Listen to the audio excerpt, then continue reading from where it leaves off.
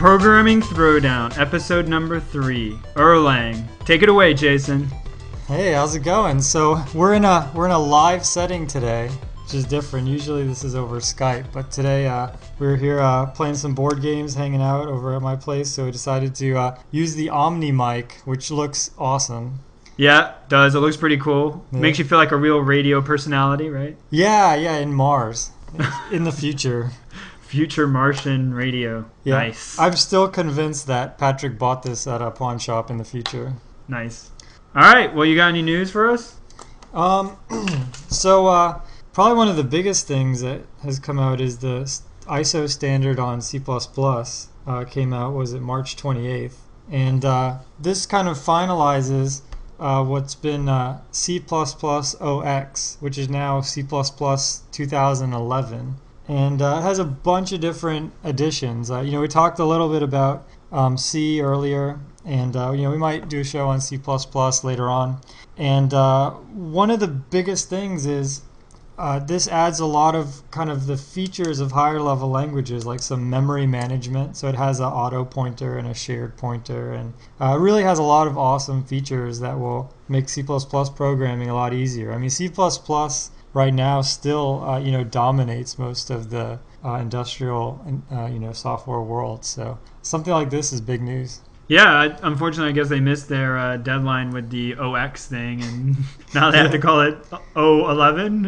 Yeah, that's right. X was not just a one character, I guess. It was actually two. But yeah, I mean, that's a big deal. So it'll probably take a few years before it starts working its way into the mainstream compilers and stuff. But yeah, so it's already in, I think, GCC, in the latest version of Visual Studio. Oh, okay. But yeah, by the time by the time those actually become adopted by corporations, I mean, there are some companies that are still using GCC 2.9, so yeah, or Visual Studio 2005. Yeah, that's right.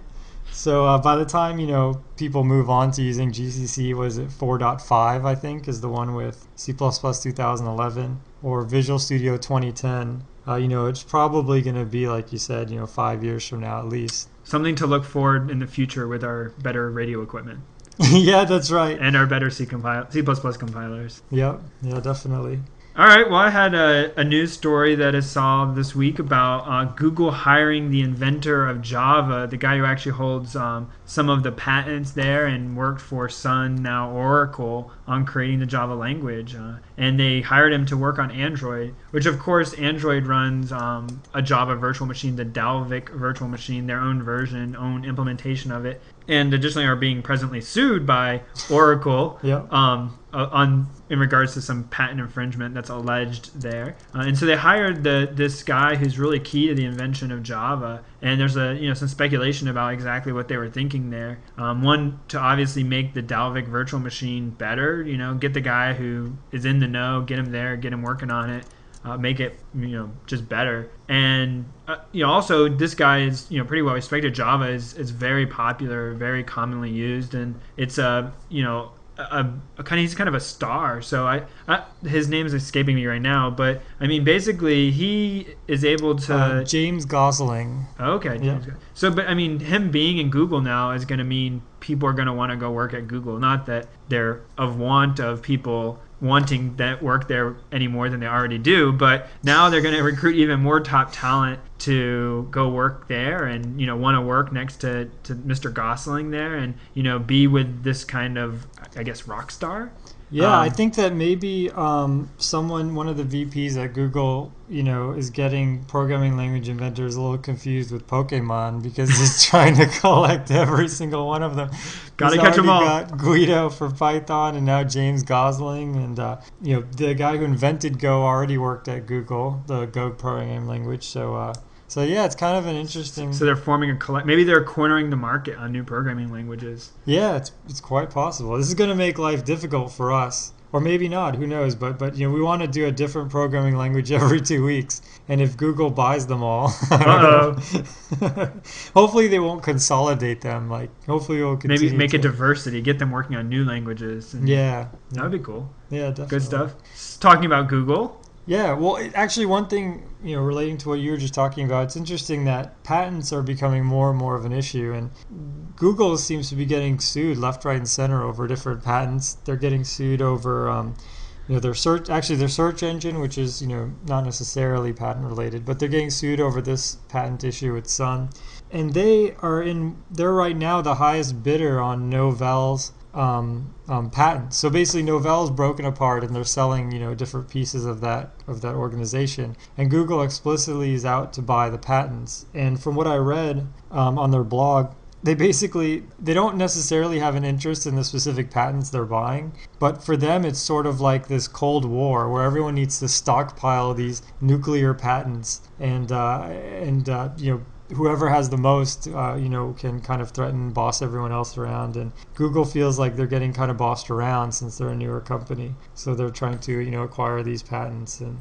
there really needs to be some serious patent reform. I mean, Yeah, what do you I think agree. about that? We need patents are a good thing. I mean, in general, but when they're improperly applied, it can be disastrous. And I think this is kind of getting there with computer programming and some of the stuff that they got going on in computer patents is just some of it's pretty ridiculous, and it's going to cause more harm than good. And like you said, I agreed the Cold War analogy is fairly apt, I guess. That, mutually assured destruction. So if Google buys up all of Novell's patents, then we'll find something in there to sue anybody who tries to sue them. Exactly. And it's just kind of a go around and around and around. And we're not lawyers, or at least Oh no, I'm not. But don't take this as legal advice.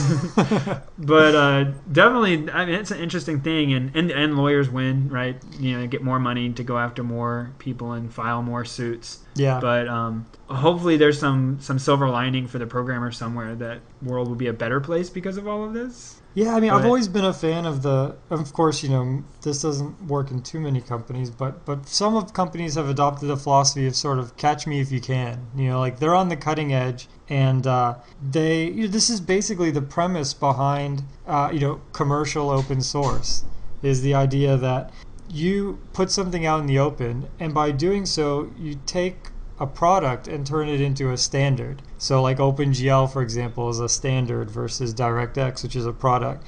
And so Google's done with this with many different technologies. The GUnit, the Google Unit Test Framework, for example, that's just a framework that they could have tried to market to enterprise companies. But now they've published it open source, and so many people have jumped on it that it's become a standard. And now they are sort of in charge of that, and they can kind of mold that, and they can also act as an advisor for that, in a commercial setting. But yeah, I mean, the patent thing, there's so many people who don't subscribe to that catch me if you can philosophy and want to sort of, actually own things that they have researched for an extended amount of time. Yeah, it's hard. I see both sides of it, but I mean, I think most people agree, even outside of software and technology patents, the patent system is kind of problematic right now, and Right. a lot of issues going on there. And well, I guess at some point maybe we can have a longer discussion about this, a more intelligent, or maybe get somebody on it to talk to us a little bit more about the intricacies that lie there. Yeah, definitely. I think it's a good idea. So My previous go transition failed ahead. when I said that, I was and talking about Google. We had Google Hires Inventor Java and Google sponsoring a code jam. What's that? What's a code jam? Yeah, Is that what's between your fingers when you do a lot of coding? That's what's in between, like the fingernail. You know how sometimes the keys, they start to scratch off, and they end up kind of between your fingernail. Or and what gets down between the keys when you're eating your sandwich and typing? Yeah, that's right. That is definitely code jam. We want to avoid that. But this particular code jam is actually a programming contest, and so this is quite interesting. There's several contests like this. So for you guys who are still in college or even in high school, they're starting the ACM, which is the Association of Computing and Machinery, hosts Collegiate Programming Challenge, and so it starts at the I guess the regional level. So the Southeast United States is one region. North Africa, I believe, is a region. Basically, the entire world is divided according to population. And if you do well in your region, you can move on to the Intercontinental Programming Challenge, where they try to find the best programmers in the world at the collegiate level. There is Top Coder, which is another competition for trying to test your mettle against other programmers. And this is, yet a third one, the Google Code Jam. This one's particularly exciting. It comes around once a year. There's many different puzzles, at all different levels, and they some of the prizes get serious. I mean, they have a $10,000 top prize, just cash. Nice. But yeah, I mean, you could also bet that Google will be, sort of interested in the people who win and follow, and is going to try to follow them, throughout their career. So is this open to just regular working people or just to college students? Oh, good point. Yeah, so I believe the Google Code Jam is open to everyone. Yeah, that's right. So, according to Google, if you are the code version of a ninja trying to master your grappling hook, or a chess grandmaster, or a Taoist philosophers explaining the deep truths of the world to your followers, if you're like that, but on the coding plane, Wow. so I guess that extends to everybody. Nice. You can participate in this. And Patrick and I have both done programming competitions in college, and I've continued on judging and writing problems and things like that. And I can tell you it's a lot of fun. It's a great way to meet some extremely talented people, and also to sort of hone your skills and to learn more about programming. And it's a nice slice of humble pie. Yeah, definitely. There's Unless you're always that one someone person better. who's just awesome and amazing, and we all envy you and wish we were you, and you do really well at everything you do. Yeah, you'll probably end up eating a big slice of humble pie when you think your ninja, amazing, awesome stealth skills, and show up on one of these things and get smacked down by the 17, 18-year-old kid who's just a programming rock star. Yeah, definitely. There's people who just have extraordinary talent, and but I think that everybody, regardless of neither of us are at that level, and probably many of you at home aren't best of the best, but you could always improve and get better. Definitely take it as a challenge. Rise to the occasion and say, I'm gonna learn and get better and show them who's boss. That's right. Yeah, We might not do 3-on-3 basketball down the street, but that's right. could do some coding ninja. You can go baseline, take it to the hoop with your C++ and Python and the different things that you've learned on the show. And one other thing too is just the I feel like a big part of it is being able to just write code quickly. I mean, that is one of those things, often, many of us work 40-hour-a-week jobs, and we have, the luxury of spending a day kind of thinking about how we're going to tackle a problem. And often the things we work on take months, so they require, an architecture. But this is a unique opportunity where someone gives you 15 minutes to write something that you're just going to throw away, in an hour or so once it's done. And just being able to consolidate your thoughts and just put them out in the code, that is just a really awesome skill to have, and it's a lot of fun to execute. Yeah, definitely. I think there's a balance there. Getting code done fast and getting it done right. Yeah. And it's good to make sure you have both sides of that coin. Yeah, definitely. That's good.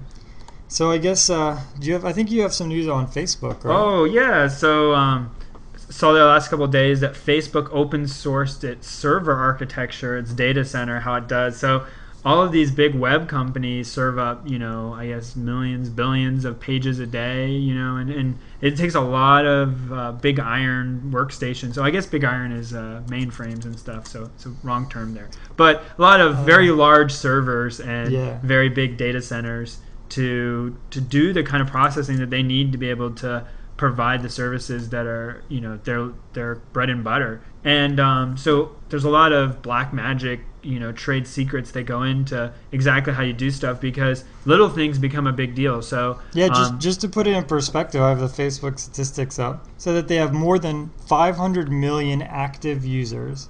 So and then it says 50% of our active users log into Facebook in any given day. So think about that.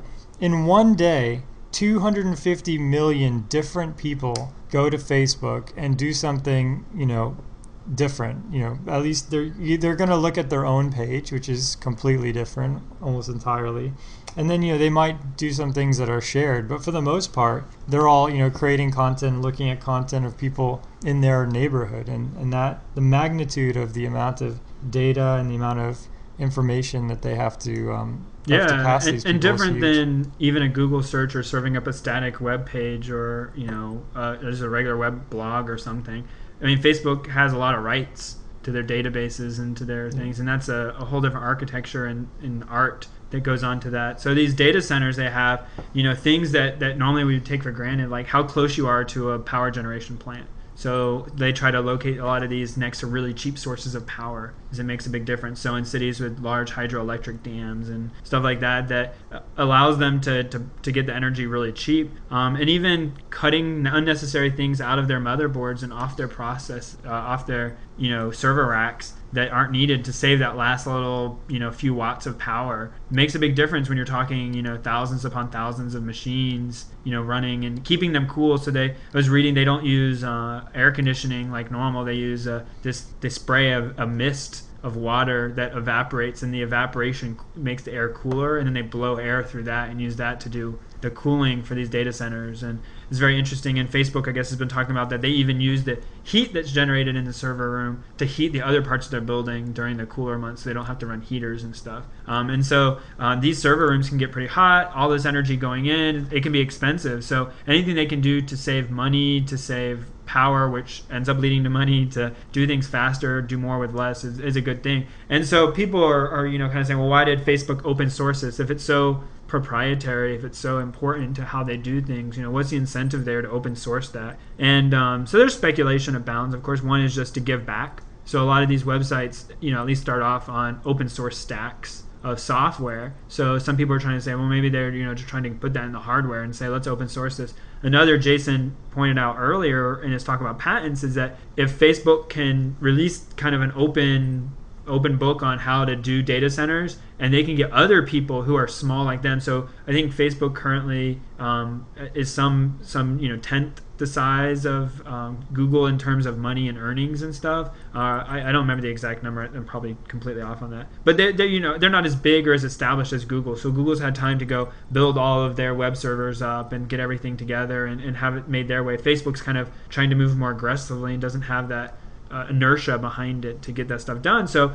one way they can outmaneuver the other guys, Microsoft and Google and Twitter and whoever, right, is to say, like, hey, let's open source this. Let's get people to cooperate with us. And then they, help define the standard, and they win in the end because they're helping others, and then other people contribute back and give new ideas and bring more to the party. And as a group, multiple companies work together to make a bigger entity than their enemies, basically. Well, not their actual enemies, but it's really interesting because it's sort of the inverse of what traditionally happens, which is, let's say Linksys, for example. So Linksys wants to sell the router. They want to sell the hardware, and they'll give you the firmware updates and all the software updates for free because they want to sell this piece of equipment. And as we move more to a sort of service-oriented industry, we're going to find exactly the opposite of that, where the hardware and the actual infrastructure doesn't really matter, and they can give all of those secrets away for free. But what is important is the service that they're providing and the user base. Yeah, it's interesting. It's a new approach, and I like to kind of open source this stuff. This is interesting, and putting that into new areas. Another thing, a little off topic, but some open source electronics that are interesting, like hobby electronics. So there's like the Arduino or some other people who do kind of open embedded devices. BeagleBoard. The BeagleBoard. There's another one, the Panda board. Those Gumsticks. are by TI. I don't know if the Gumsticks is, how open are they? They use Angstrom Linux. Okay, so running it, but even to the point of some of these, like the BeagleBoard and the Arduino, are open source, like the actual, they'll give you all the stuff necessary to make your own boards if you want. Oh, like the pin layout. Like the pins layout, the PCB screens, whatever. I'm getting way outside of my area of expertise there. But this is a really interesting thing because in the past, that's how you make it, right? Yeah. So, people might say, well, release the open source to this, but it's not really necessarily all that valuable. But these guys are releasing everything. So if you wanted, you could just do it the same. I think they still protect some things, like you can't call it an Arduino if you don't have permission from them or whatever, just so that the idea is being that people don't make inferior products or cut corners or do stuff wrong and then still be able to use the name. But yeah, they kind of release everything and make it gets better because of that. You build up a community around it, and then it's able to be better than if you spent time and effort on your own. And so it's plus you get goodwill from the community at large. People who say, "Oh, we like that you do this. This is a good idea, right?" And so then they kind of like you, they buy it from you, they support you, even though financially it doesn't make a lot of sense because somebody else could do it and do it cheaper. But they want to go to you because you did this, like you did something awesome and nice. Right, and the community is a really important word because really ultimately that's what Facebook is all about. It's about the fact that they have this gigantic user base, is 250 million users a day. And even if the source code to Facebook, say, got leaked out, you wouldn't see just 10 Facebooks pop up with 500 million users. I mean, they have like dominated that community, and as long as they're providing good service, there's just there's so much momentum there. And so by open sourcing something, you can generate a lot of excitement. I mean, everyone wants to try something if it's free, and if they think that they can make it better, even more so. And so you can establish yourself as sort of like a dominant figure in technique X. So if you're out there and you are really into I don't know, like autonomous fishing. I'm just making something up, and not the pH fishing, but actual fishing, like with a robot arm. Then a rod and reel. Yeah, and that's real right. Water. Yeah, not like and real sun outside. No grandma credit card numbers or anything. Oh. But you could open source all your autonomous robot fishing software, and then you could be sort of on top of the world there, and that the robot fishing king. Yeah, that's right. And that could sort of carry you through that. You could make money by just being the authority in that area. Interesting, doing consulting and doing other stuff. Yeah, making appearances because of your pure awesomeness. Yeah, and then you can invent the fishing language, and then Google will hire you. And then we'll talk about you. Yeah. Oh man, this is great. This is good. We need to get someone who knows how to fish. Get that, ladies and gentlemen, that started. Yeah, that's really interesting. Oh, before I forget, we have some reviews in iTunes, or at least one we know about. And the username. Let's give them a shout out. Yeah, let me see. Open it up. Find it. Let's fire it up. Let's give them a thanks. Somebody wrote us a nice review, and we've gotten some comments before on our blog. Now we're getting some reviews on iTunes. Thank you guys for doing that. We recently checked how many downloads did we have of our first 2 episodes. We had 152. 152. That's nice, but I think we can do better. Come on, team. Share it with your friends. Tell about the awesomeness that is programming Throwdown. Yeah. And we'll see if we can't get these numbers to go up a little to make this show kind of a cool thing. We like it. We enjoy it. I think we're having a good time, and I hope you guys are too. So write us, let us know if you like it. Tell us what you would like to see, hear about topics, languages you'd like to cover. Maybe you've invented a language. Let us know, and we're just interested to hear from you guys. And talking about open source and community. I guess it's a goal, but we like to be able to make this kind of a community thing, and have feedback from our fans, and from not be just about Jason and I, but about the community at large. It'd be kind of cool, Yeah, be a part of that. And if you guys have any requests for any particular languages or anything you're interested in, if you want to sort of change the format, or if you want to, if you are really an expert on a particular language and would like to chime in and be a guest host or something like that, feel free to shoot us an email at programmingthrowdown@gmail.com and give us your feedback. Yeah, or if you don't like what we say and you want to have a debate on the air so we can tell you how awesome we are and throw it down, that'd be good. If you don't like the way Jason sounds and you think we should vote him off the show. No. No, I'm just teasing. We love you, Jason. Oh, thanks, man. So, okay, we got it's DEFTEO, DEFTEO. So, thanks for the love. He says, "Love the podcast!" Explanation? Oh, just one exclamation point. I thought there was multiple ones. Oh, that was a fake out. I thought there was 2. I got excited. 2 exclamation points. No, you know what? This is radio. There's 4 exclamation points. Oh yeah. And if you see anything different, that's because it got edited between now and then. Yeah. I think he's editing it right now, actually, and making it 1. Oh no, we're going down in exclamation marks. That's right. But before he does that, he's gonna make it 8. So, anyways, if you guys like the podcast, definitely give us some feedback. We really appreciate it. You can post on the blog. You can post within iTunes. So that's all good stuff. All right, so tool of the bye week, Jason. Tool of the bye week. So my tool is Microsoft Dependency Walker. And is this like an old person walker? Like the thing with the tennis balls on the bottom? It does. There are tennis balls, but they're the kind of tennis balls you want to throw at your computer, and they're bricks. Playing tennis with bricks.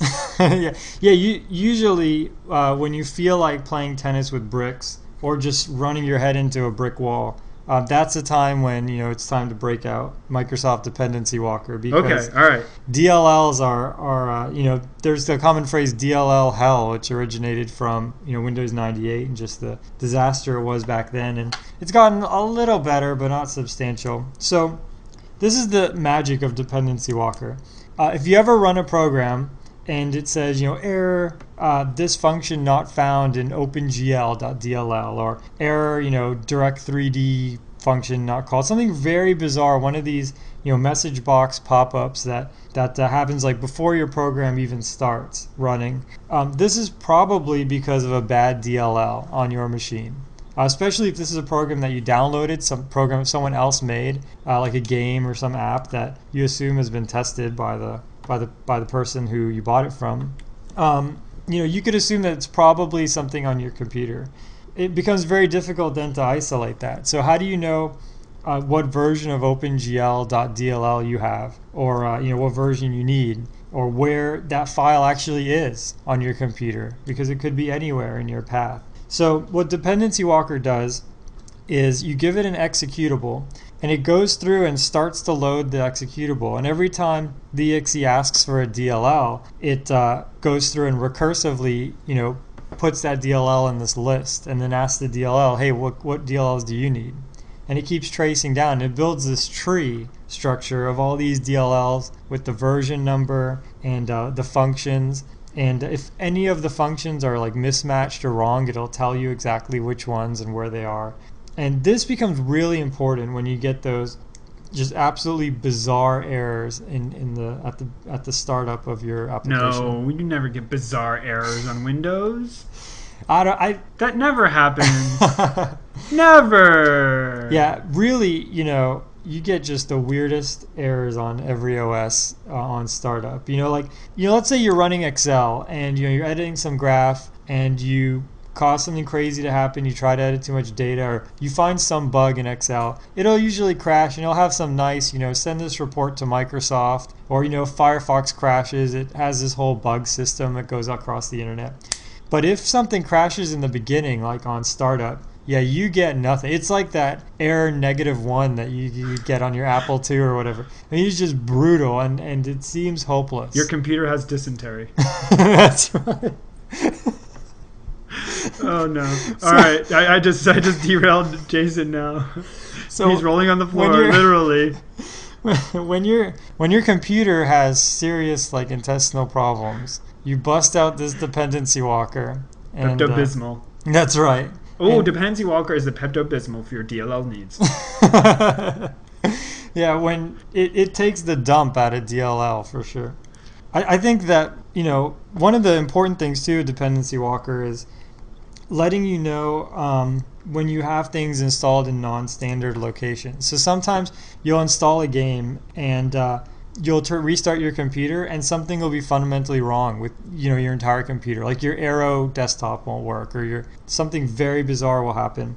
It's good to run that Dependency Walker and realize, it installed this OpenGL.dll, and now Windows itself wants to use this crazy DLL instead of the original, and it helps you sort through all those hard to fix problems.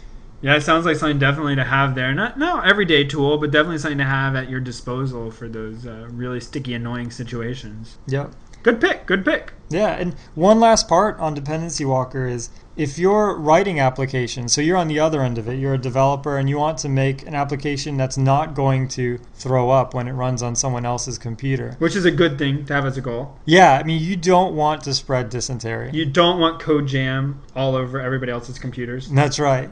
So you can run Dependency Walker on an exe you made, and it'll return and say, hey, this exe you made, it needs, this version of OpenGL, and it needs DirectX 2011.dll.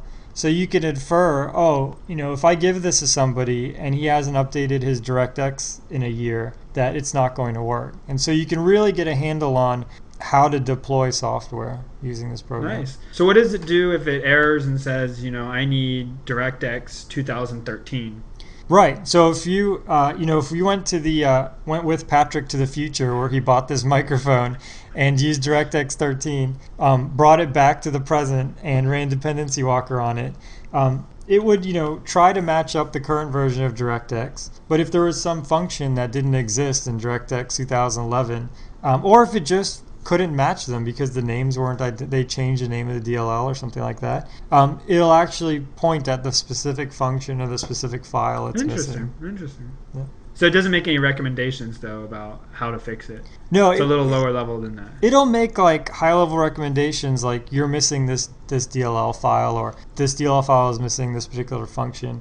And from there, you can, even without knowing what that function does, at a high level you can say, DirectX.dll is missing a function, let me update my DirectX. Oh, that's a good point. Yeah, reinstall. Yeah, that's right. Or just download the latest Windows updates or whatever. Yeah.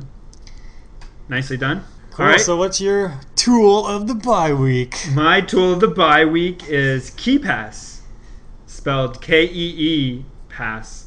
And we'll put that in the show notes. So is this that thing that you needed to use to go to the bathroom without getting detention in elementary school? Or was that... No, that's a P-Pass. Oh, that's P... Oh, okay. I don't know. We didn't have to have one of those at my school. That's Actually, pretty intense. We had this is no joke, a fully sized, like, real toilet seat. And you had to carry the, hopefully unused toilet seat with you into the bathroom. Because there wasn't one there? Like, no, you there had to was. Bring your own toilet seat? Oh, no. There was a toilet seat BYOT test? You brought basically, if you were walking in the hall with a toilet seat, no one questioned you. Like, it was assumed that you were going to the bathroom. So each classroom had I think just the history teachers were in on this, but each history teacher had a toilet seat under their desk, and if you needed to use the bathroom, and it had a chain so you could hold it without having to touch the seat. So you had to be handcuffed to the toilet seat. That's right. So if you were willing to be handcuffed to the toilet seat, you could avoid wetting yourself in history class. Wow, this is pretty intense, man. I got to think about this for a minute. Yeah, this is not. I thought this was maybe going somewhere else and we were going to lose our clean tag, but okay. Oh no. No. So yeah, all right. Wait, no, this has nothing to do with toilets. Unless there's an unless here. Unless you are awesome and you put a passcode on your bathroom. Oh, I've seen to prevent those. unauthorized usage by maybe if you live with your family or siblings, or maybe if you're still in high school or whatever, maybe it would be a good thing to put a lock on the bathroom so you could control access to it. That'd be good. I've seen those really. Have you seen those really fancy toilets in Japan? Like, they have ones that have video games built in. They have ones that all sorts of. Maybe there's one out there circling the that toilet. needs a KeyPass. Okay, we are completely making anybody who contributes to the KeyPass project really upset at us right now. I'm so sorry. Oh, man. All right, so KeyPass is an open source project. Man, we can't do these live together anymore. This is just not good. All right, the KeyPass project is an open source project to do being basically a password vault. So we all know, come on, let's be honest, you don't make the best passwords ever. People think they do, you don't. And you're using the same one for 20,000 different things. So instead of doing that, one option, right, and a lot of people discourage this at work, and even at home, it's generally a bad idea to write your password down. But what if the trade-off there is if you write your password down, you're not going to forget it. So you can make it really secure so that somebody would actually have to break into your house before they'd be able to get your passwords. But this is kind of gives you the best of that world of being able to have really secure passwords that have to be written down because they're so complicated, and the ability to not worry about somebody breaking in. And that is basically you create one really nice ultra secure password to lock up what amounts to kind of like a vault, a file that's going to store all your other passwords. So you make one really, really good one, and then you go in there and it's able to create, accounts and usernames and passwords, and it'll auto-generate it, and you can even set the rules because different websites have different rules. You can set them to I think they can even set them to notify you that it's going to expire or something, so it'll have you change them. So if you wanted to, for instance, Gmail never has your password expire, but it's probably a good idea to change your password every so often. So you have KeyPass alert you that your password needs to be changed. And it does some cool features. At least I don't think it's Windows only, but I'm not really sure on that. But I know on Windows it'll do something really nice where like if you right click on once you unlock your vault. And they offer all sorts of very nice options for authentication and multi-factor authentication to get in. But if you unlock your vault and you have your username and password, you can right-click and copy your username on like an entry, or right-click and say copy your password, then be able to paste it. And then after a few moments, it'll actually go back and overwrite your password in memory, get rid of it, so that it doesn't stay in your keyboard to be gotten by other things later. So that's kind of a really nice feature, and then you can close it when you're done. And again, it's pretty useful. What I use it for is those websites and it's really good when you create a website that you're not going to remember the username and password for, and it's like something really silly that you don't care if it gets broken into, but they require you to have a 10-digit password with a special character, uppercase, lowercase, numerical values, and all this stuff. And then you're going to forget it. And so what you do is you can go ahead and just create an entry in here, have it auto-generate it for you, and then just paste it in, and then you won't forget it. It'll just be there. And then you can back it up to, for instance, a Dropbox or to a USB stick. And my intention, I haven't done this yet, but I still plan to, is to share this between my wife and I, so that if something were to happen to me or to her, I'd want her to be able to get into my stuff. And everybody's got their own little quirks and differences between how they handle sharing passwords between husband and wife. But certain things I would like my wife to be able to get at if something happened to me, or if she needed to take care of something, or if I'm on travel and she needs to help me out with something. So if she has the password and shares a file with me and we keep it up to date, then she'll be able to get at my stuff and find it. And that's a good way to keep it secure and not have to share it in the open. So how does this work? So you have your master key. Yep, your master key. And you go to a website. Let's say I go to foo.com. Right. And foo.com says I want you to create a username and password. Yep. So what do you do from there? So there are ones that are more automated, but they typically tend to be integrated in with your browser, which of course becomes a problem if you're on multiple computers, or if you use, like me, I use a ton of different browsers just to switch it up. I don't know why. Mm-hmm. But what you do is, so you go there, right, and then you say, I got to create a username and password. So my workflow is then I'll go start up KeePass. I'll type in my master password, which is nice and secure, and no, I'm not going to tell you. And then what it does is I can right-click in it or go to an option, basically say create new entry. Tell it the website name, so like foo.com. Tell it my username I want, so Patrick. And then what I do is I can have it generate a password for me, and I have just default rules. It's a really nice long password that whatever. Or you can just type in your own password and then save it, and it'll remember the entry for you. So then later, instead of having to do the password recovery for this website you go to once every 3 years or whatever, you can just go back to KeePass and look it up. Oh, I see. So now you come back the next day and you want to log into foo.com. So you put foo.com in a KeePass and hit, recall or something. I guess. Well, it just has a list. Yeah, it has a list of all the entries you have. Okay. You might be able to search, or you can categorize them. And, it's pretty flexible. And, you basically can just right-click on the entry and say copy username, copy password, or you can open it up and, unmask the password, have it show you what the password is, or, a variety of different things there. It's pretty flexible, and I find it to be very nice. And it's open source, so the idea is that it's been looked at by a lot of people and should be secure. It's not going to steal your passwords, and it's free. Yeah. There are other ones that you have to pay for, but I like this one because it's open source. So hopefully people have checked this out and made sure that it's really nice and secure, and they're not making bad assumptions or going to let your passwords leak out. Especially if you're going to put all your passwords in. And I still, as much as I should trust, I don't necessarily trust it for things like that, like my bank login and password. I tend to just try to memorize. Yep. But for a lot of other stuff that isn't as important but still is kind of important, I think it's a good thing to use. So does KeePass have a browser plugin where it would like autocomplete or anything like that? I don't know. Okay. I'll check it out. Yeah, it might have some integration. The way I use it, I don't. Maybe it would, though. That would be very powerful, I guess. It'd be interesting. Yeah, I'm not sure. Just guessing, throwing stuff in the dark. Maybe we should submit it on their feedback box or something. Yeah, that's right. So you said it's open source? It's open source, so we could contribute it. That's right. I mean, we can go in and do that. It wouldn't be bad at all. But yeah, so that's my tool of the bye week is KeePass. Check it out. Yeah, that sounds awesome. Yeah, and it looks like there is at least a Firefox extension for KeePass. Oh, nice. So, yeah, it's good stuff. Cool. All right, so time for our programming language of the bye week. That's right. So this time we're doing Erlang. That's fun to say. Erlang. Erlang. Oh, it should be pirates use Erlang. I think pirates just use R. Oh. That's a statistics language. Yeah, pirates. Well, they have to divvy up all the booty, and there's probably like 200 people that have to get a share. So. Interesting. Nice. Yeah. Okay, but I think Erlang is more from that song where everybody wants cake on their birthday. I think that's really where it was. Right? Wow. Is that right? Is that the history of Erlang? I don't think so. Oh. So I think the history of Erlang is the way it goes down is I guess a lot of these things are shrouded in mystery.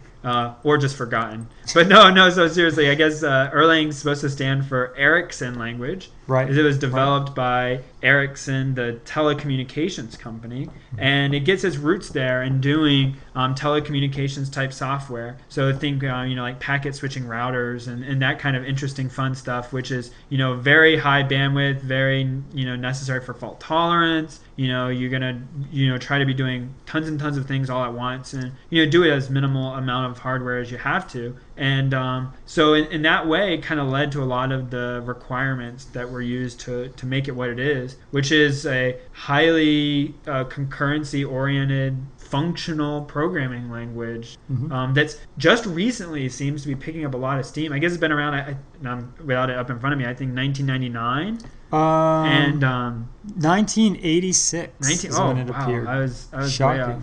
Yeah, do you know the interesting thing? The It reason was why, released at open source as 1998. Sorry, Oh, that's I what see. Go ahead. Yeah, Sorry, the reason why Erlang is more popular now is because in 2006 they added multiprocessing support. So basically, what Erlang does now is essentially, we'll talk about this more, as we start talking about the language. But in the past, it was broken up into several different. When you write your program, it's broken up into several different pieces. But all of these pieces just ran one at a time in sort of a queue, like asynchronously, but just one at a time. And in 2006, they added multiprocessing support, where several different pieces of your code could run at the same time, and that made Erlang an extremely powerful language when it came to running on these multi-core and many-core machines that we have today. Interesting. So, functional programming language. We talked about C and Python so far. Those are both imperative languages. Erlang is a functional language. So what it... Oh, we could spend forever talking about this, but in short, one or two sentences, what's a functional programming language? Yeah, so I guess, the simple way of explaining it is if you're familiar to C or C++ or Python or Java or many of the languages that we've discussed on the podcast before, you're used to sort of the I guess the commands or the programming end of it, or the logic and the data. So the idea is that you have some global memory with your classes and your structs and your arrays and things like that, and then you have functions which go through, call other functions, or just are in some kind of a while true going on in your main loop, and they're acting on that data. So functional programming is a very different model. In functional programming, you don't really have data just sitting out there to be accessed. But each function passes in data. So in other words, your main function gets passed in the command line arguments. That's true even of C++. But there's no global memory. That's it. That's all you get. And then you can, create some things inside of that main function and pass those to other functions. But it's not like there's data just sitting out there waiting to be utilized. So that's really the thing that separates functional programming from the more data-driven languages like C and Python. So, yeah, I guess it has a lot of implications for Erlang being so concurrent and a lot of the problems that creep up in traditional, with quotes there that you can't see because you're listening on the radio. But, the traditional languages there, have problems with the data that's hanging around, and you're able to access it and make changes, and that causes race conditions and problems with needing mutexes all over the place and controlling how and who can access stuff, so that you don't end up modifying different things from different places and getting unintended results because you're trying to do multiple things at once. Right, like in C++, to use some example, let's say you're making I don't know, some kind of football game, American football game, and you have players running around. You have a quarterback, a football, a stadium. These are all classes in your C++ in your architecture. So, one of the football players, his position might be affected as a result of one of the other players. He might get tackled or he might get bumped, and that might move his position. His position might also be affected by himself. He might be running, and that might be causing his position to change. So, in C++, you can never really be sure, especially in a multi-processing environment, that your position, that no one else is bumping you and modifying your position. That information's out there up for grabs, and you can structure C++, like you said, using mutexes and semaphores and things like that to and message passing. Sort of restrict it and say, look, if you want to alter my position, you have to tell me, and I'm going to actually be the one mutating the position. You can just give me hints, but ultimately, you're dealing with, at the low level like C and C++, you're dealing with just bits and bytes, and there's nothing stopping someone else from going in and doing whatever they want with your data. So Erlang, by contrast, doesn't have data just sitting out there. Everything is part of a function. It's either a parameter to a function or it was created inside of a function. And as you pass data from one function to the other, you actually, capsulize the data into a message and pass that message. Message passing. Yep, message passing is what Erlang's all about. So you call a function with 2 as a parameter. What it actually does is, puts 2 in an envelope, sends it over to that function. An actual envelope? That's right, actual envelope. Actually, what it does is it sends the number 2. So they're the people still sending mail in the post office. That's right. It sends a number 2 with a toilet seat attached to his wrist over to your function. Where too much potty humor. Oh no. Where that function can then be waiting for him. So this is also called the actor model. So do you want to try and give that a shot? So, what do you know the about actor that? model, right? This is there's all sorts of ways to deal with concurrency and what amounts to shared state. So if you try to, and Jason was trying to get at this, with the description of the football players, but anytime you try to share state between multiple processes that need to, both read and modify. So one way is to deal, and you learn about this in textbooks and stuff, but producer consumer. So if you got somebody producing something and only one other person consuming it, world is happy, or at least, straightforward. But when you end up with multiple producers and multiple consumers and, consumers can also produce and producers can also consume, things get, more hairy. And it becomes a little harder to deal with that shared state. And the more shared state you have, the more chance you have to mess something up and not be careful enough. Mm-hmm. And so what the actor model says is, instead of allowing shared state, we're basically going to forbid it. And that's going to cause some interesting implications, both good and bad, in that if you don't share state, shared state is really fast. It's basically you just access memory like it's yours, and everybody does the same. And so that's really fast, but it's dangerous. So what the actor model says, let's get rid of that, and let's basically say the only way to talk to another piece of code is through a mailbox, like you were talking about, and sending a message to it. And then it can determine when it wants to talk about that message, how it wants to handle it, and then what it wants to do. And so actors, basically boil down to really simply, they're able to receive messages, handle the responses locally, generate other messages, generate other actors, and then that's kind of pretty much it. They're not really affecting state, at least not a shared state. And so you're able to kind of you need a little more careful planning, but you're able to worry less about the multi-processing, multiple threads, concurrent states of your stuff, because you've kind of encapsulated in this way and very much defined the interactions in a way that eliminate, if you can get your stuff to fit that paradigm, kind of eliminate the worry about having a lot of the issues that are common with other ways of doing concurrent programming. Yeah, definitely. I mean, sometimes you would think, as people who have been doing a lot of programming in C and C++, you'll kind of have this thought experiment where you'll say to yourself, life would be so easy if all of my classes were just, a map of strings to, different data. So in other words, if my class, if I could actually get at the different members of the class, if I could say, instead of saying, my class dot x equals 3, my class dot y equals 4, if I could just say, look, everything in my class is 3, or both things are 3. If you could do things on like a programmatic perspective. And so, Python kind of does that in the sense that like classes are really dictionaries in Python. And so it kind of is an extrapolation of that thought experiment.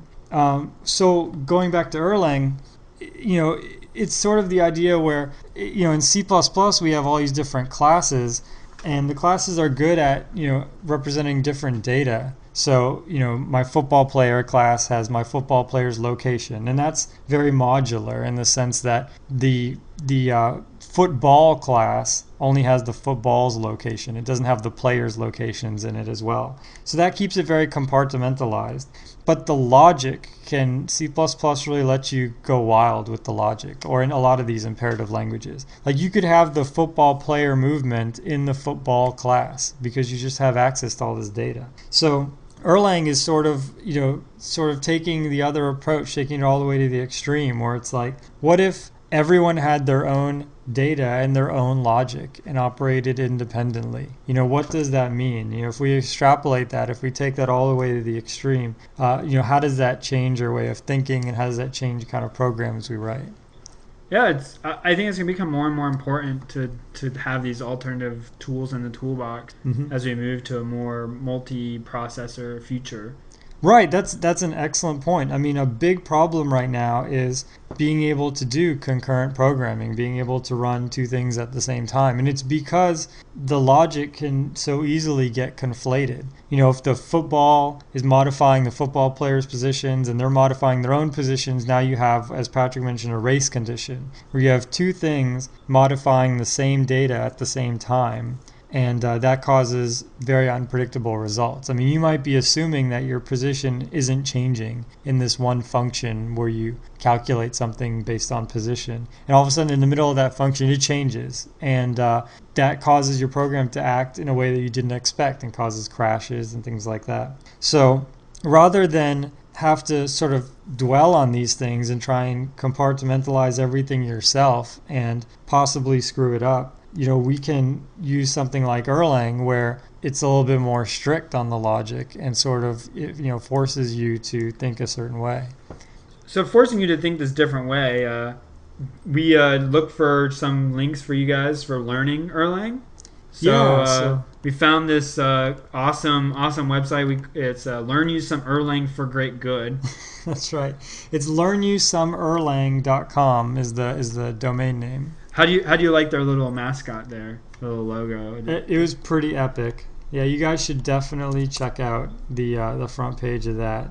I think it's a squid who's using eight different computers at the same time or something. Well, it's also reading the book about itself. Oh, that's awesome. If he was on the cover of the book, it could be, recursive, but it's not. No, sadly. I guess he's just reading about Erlang. Yeah. But one other thing about Erlang. Oh, sorry. Yep, go ahead. Is so you have these different objects, and one thing that we didn't completely cement this idea, but because we've separated the logic and we've separated the data into all these different objects, they're all able to run at the same time. And that's really what gives Erlang the concurrency. The football player is able to update his position and do his AI and his calculations and whatever, and the football is able to do the projectile motion as it's being thrown independently without you as a programmer saying, all right, you guys can both run at the same time. The system does that for you. It automatically knows what things can run at the same time, and it runs them all at the same time. That's what gives Erlang such a great performance in this multi-core world. Yeah. So we talk about libraries. I guess the standard library equivalent for Erlang is called the OTP. Yep. So sometimes you'll see this even if you go look to download Erlang, it'll be the Erlang like Erlang/OTP or something. And what OTP stands for is Open Telecom Platform, and that's the open source library that includes a lot of the common things you'd want to do and want to use. And so that's kind of like the included part, the batteries, as it were, for, like we talked about last week, for Erlang that give it able to do stuff more than just the basic necessities. Do people use Erlang for stuff besides just telecommunications? Yeah, so I think Erlang is used in CouchDB, right? Yeah, The yeah. NoSQL database. I believe it's also used in Wings 3D, which is a 3D modeling tool. Yep. Do you have any? Yeah, RabbitMQ, which is an implementation of the I'm going to say AMQP, the protocol for message passing. So right there, getting back to its telecom roots, but able to do really fast, really reliable, fault tolerant message passing. So AMQP, did I get the Huh. order right? Yeah, you did. Yeah, Yeah, so it's it's an interesting. implementation of that. So it's used, and this will parlay into the next where it's used, but able to do really high numbers of message passing and routing. And they use this, we've talked about a couple times, with the high frequency trading guys and finance Oh, that's guys use right. that. And we talked, was it last time, about the guy who stole code from Goldman Yeah, Sachs? that's right. Actually stole Erlang code, is the thing there, or I guess Nice. alleged, right? I don't know what the result of that is. I think he went to jail, so I Oh, he think went to he's jail. Yeah, we did convicted. say that. Yeah. So convicted. So yeah, so that was involving Erlang code because that's part of their high frequency trading stuff. So yeah, I mean, it's used more than just telecom stuff. So the Goldman Sachs stuff, the 3D modeling, the document store database. I mean, those are kind of things that are a little bit different than just what you would think is message routing. It's also used by, and I don't have it on here right in front of me, but the 2600 Hertz project does some voice over IP stuff. So think like Hmm. Skype replacement slash, if you don't know what asterisk is, which is an open PBX.